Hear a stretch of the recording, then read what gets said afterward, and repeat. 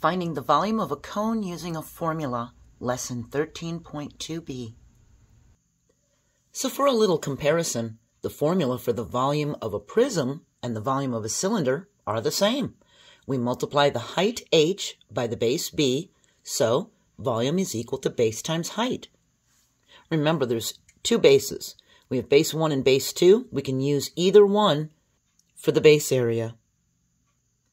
We've now found that the volume of a cone is 1/3 the volume of a cylinder with the same base and height. We did that in the previous video, 13.2a, with our rice experiment.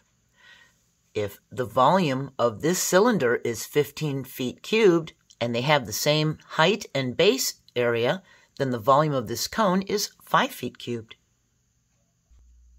So for your notes, the volume V of a cone with radius r is 1/3 the area of the base B times the height h.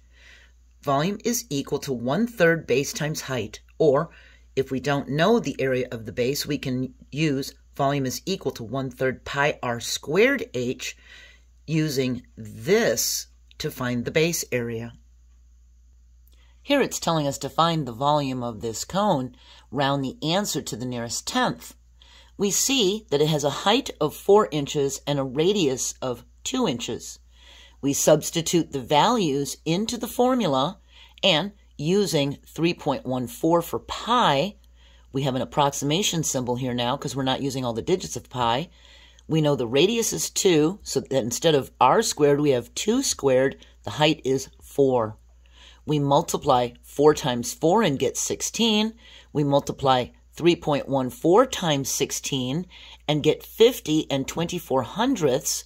Now we can multiply this by 1/3 or divide it by 3. Same thing.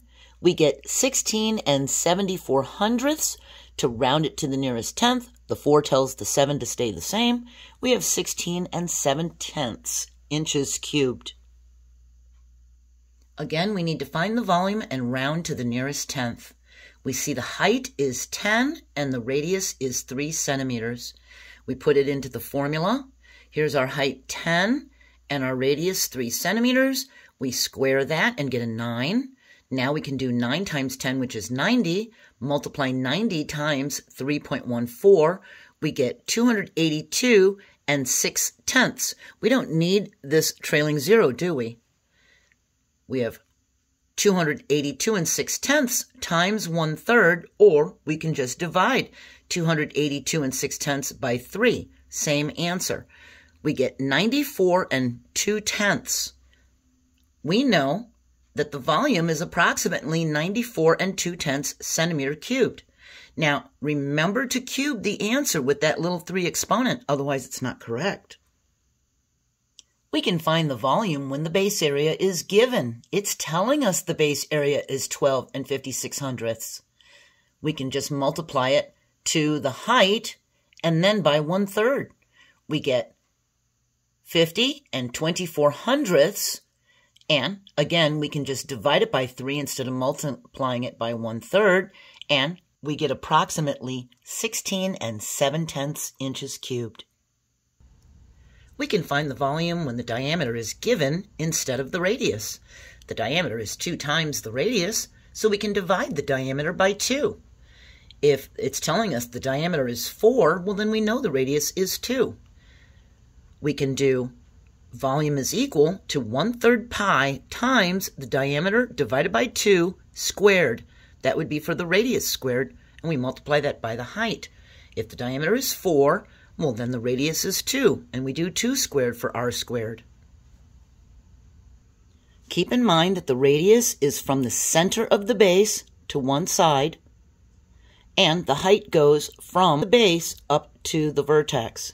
It doesn't matter if our cone is facing this way. We still see the radius, and that's the height.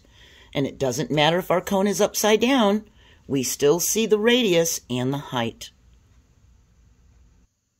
Be careful if you're using a calculator.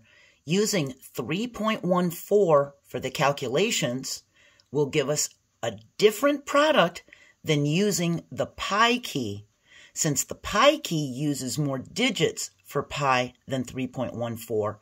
If we did 9 times 3.14 for the radius, we would have approximately 28 and 26 hundredths. If we did 9 times pi by pushing the pi key, we would get approximately 28 and 27 hundredths. We're finished with part B. We're going to move on to the last part. We're going to do some real world problems here. We're going to find the volume of a volcano. Have a wonderful day and join me for the last part of the lesson. Bye.